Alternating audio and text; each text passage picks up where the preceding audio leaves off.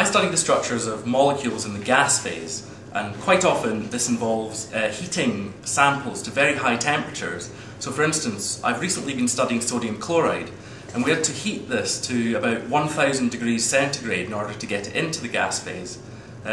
Once it is in the gas phase, the structure changes significantly from what you get in the crystal.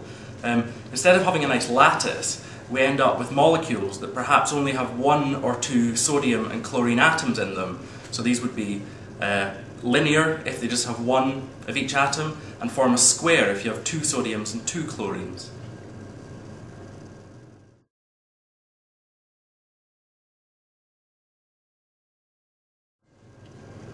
So we know that sodium chloride here on Earth is a solid, but sodium chloride and other molecules like it have been found up in space. In space, it might not be sodium that's there. There might be lithium or potassium. And so, by studying sodium chloride, we're learning more about what's in space.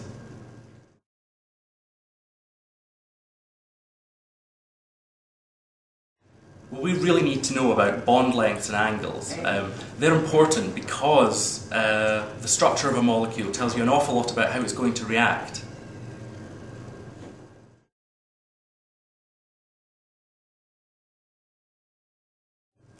I enjoy the variety in my work, that I get to work with lots of different types of molecules, and that I also get to do work on a computer.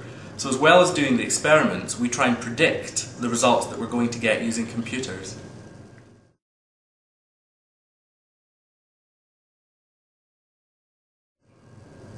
My name's Derek Wan, and I'm a structural chemist from the University of Edinburgh.